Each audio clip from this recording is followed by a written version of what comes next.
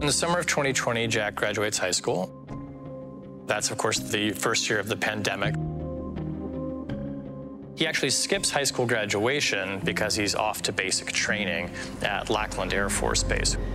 He goes on to start taking the coursework that he needs to become a cyber transport specialist. It was a low-level IT job, but it required a security clearance and a background check. He was a little bit worried they were gonna, in their interview, bring up, hey, we found this Discord account, or we found this Discord server. At that time, he did become less active in Discord, and he was very worried about keeping the things he was doing private and safe. What was he specifically worried that the background investigation might turn up with regards to Discord? There was a lot of, like, racist talk on that server. There was a lot of talk of killing ATF agents, killing different government officials, committing acts of terrorism. Things that are probably not great for someone in the military to be saying. So I think that's probably what he was worried about.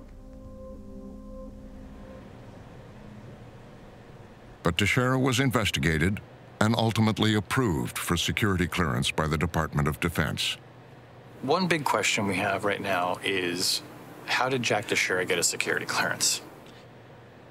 So, I mean, if we're looking at Jack Teixeira and all the things that he posted online, the racist, violent comments, the memes, the imagery, and the fact that he ultimately is accused of leaking hundreds of classified documents, it's like, okay, well, wait a minute. There should have been red flags along the way. The Department of Defense declined to give an interview or answer questions about Jack Teixeira.